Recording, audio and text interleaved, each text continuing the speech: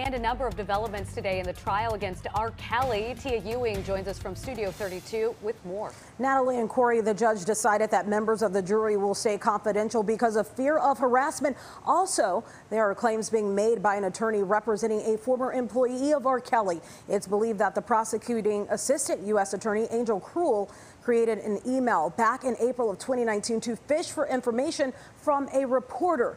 That reporter is Jim DeRogatis. He wrote a book on R. Kelly and has followed his alleged criminal behavior for decades. The emails indicate that the prosecutor used a burner email with the username Pied Piper 312 to create a Gmail account 3 months before R. Kelly was indicted. That same day, the prosecutor emailed DeRogatis, and that's when the journalist sent a copy of his book that wasn't released yet. DeRogatis allegedly sent an email 2 weeks later asking if the book was any help and providing information about a prominent enabler. What I think is wrong here is that if the prosecutor is going to interact with the witness, you do it as the prosecutor.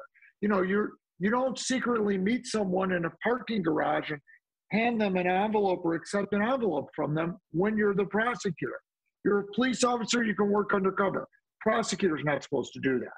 Now, as for this, prosecutor Cruel is no longer on this case. R. Kelly's federal trial is set to start August 15th right here in Chicago. He faces federal charges for producing child pornography, luring minors into sex acts, and also obstruction of justice based on his trial that happened back in 2008. Live in Studio 32, I'm Tia Ewing.